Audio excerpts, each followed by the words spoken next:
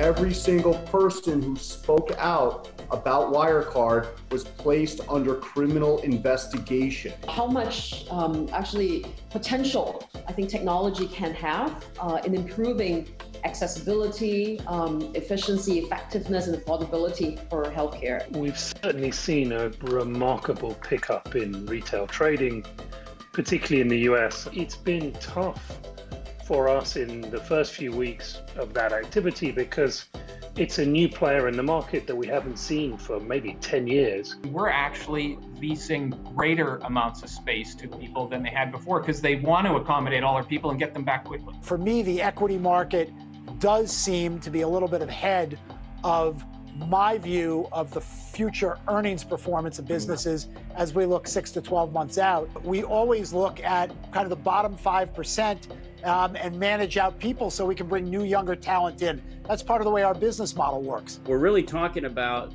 an amount of money that gets you through the summer. And the problem then is that we're talking about the virus, which has a time frame of probably 18 to 24 months. And so I refer to that as a duration mismatch. We've seen a number of people come out of relief programs and then go back to paying credit cards, for example, in full. And I think that the big question will be how much of this is because it's from the stimulus programs and how much of it is people going back to work again. On my scorecard, I have metrics for the percentage of black colleagues that I bring into the bank. I have metrics around the percentage of women that we have. So if you track the business from, say, the last financial crisis that we had, and so we saw some different and very identifiable things that happened as a result of that. We saw a huge acceleration of the move towards passive or index investing.